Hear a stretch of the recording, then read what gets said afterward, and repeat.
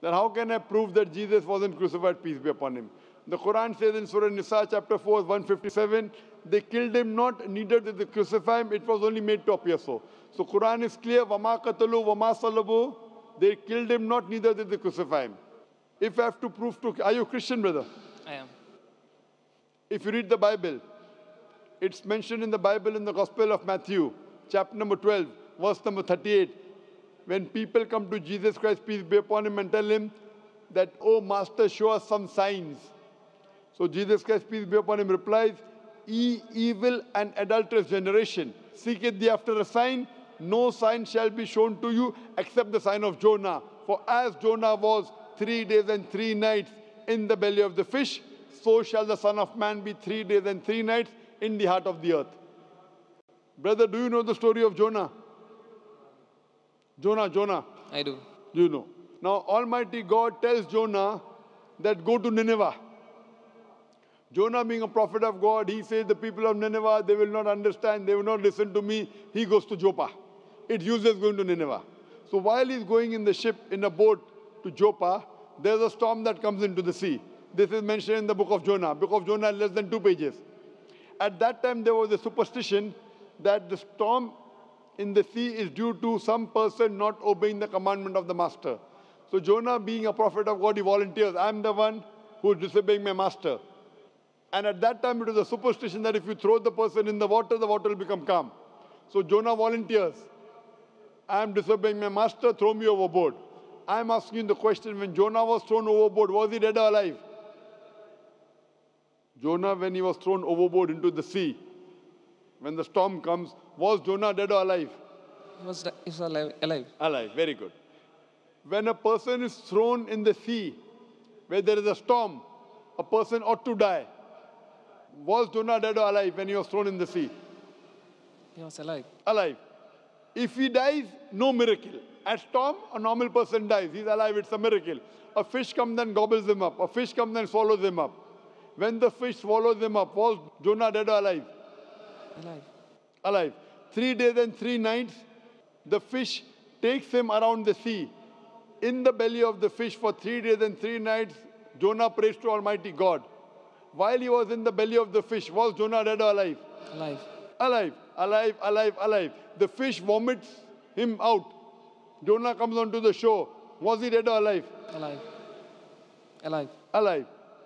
Alive, alive, alive, alive, alive. Miracle of a miracle of a miracle of a miracle. I'm asking you the question, when Jesus Christ, peace be upon him, according to the Bible, when he was taken down from the cross, he was put in the grave, in the sepulchre. In the sepulchre, was Jesus dead or alive? He was dead. Dead. Dead. If he's dead, does he fulfill the sign or not? But he was raised to back. In the sepulchre, in the grave, was he dead or alive? Dead. Dead or alive? Dead. If he was dead, is he fulfilling the prophecy? Jesus Christ, peace be upon him, said, no sign shall be given to you except the sign of Jonah. For as Jonah was 3 days and 3 nights in the belly of the fish, so shall the Son of Man be 3 days and 3 nights in the heart of the earth. If Jonah was alive, for Jesus Christ to fulfill the prophecy, peace be upon him, he should be dead or alive? Dead or alive he should be. He should be alive. He should be alive, and he was alive. Why do you say he was dead? Are you trying to say that Jesus Christ, peace be upon him, lied? If you say he was dead, that means you are saying Jesus was a liar, Nauz Billah. That means Jesus was alive. What has been told to you by the church is wrong. Do you believe in the church or do you believe in Jesus Christ, peace be upon him? But the Bible says Jesus was dead. Where does it say? Give me the reference. I'm not that much known by But Bible. do you know the sign of Jonah, yes or no? Yeah. Was Jonah dead or alive in the belly of the fish? He was alive. So Jesus Christ has to be dead or alive in the earth. But why it is not mentioned in the Bible that he was alive in the... It is mentioned. Where does it say he was dead? It was assumed. The Roman soldiers thought he was dead. They poked a spear. They poked a spear, but he was alive.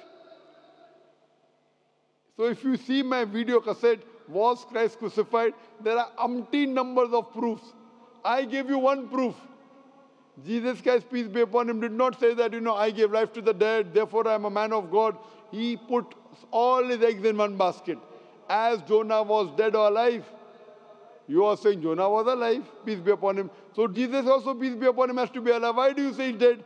Just because the priest told you. So do you believe more in the priest or do you believe in the Bible? I believe in the Bible. Do you believe in Jesus Christ, peace be upon him, or the priest? I do believe in Jesus. So Jesus Christ, peace be upon him, said, as Jonah was in the belly of the fish, so shall the Son of Man be in the heart of the earth. So Jonah was dead or alive? Jonah was alive.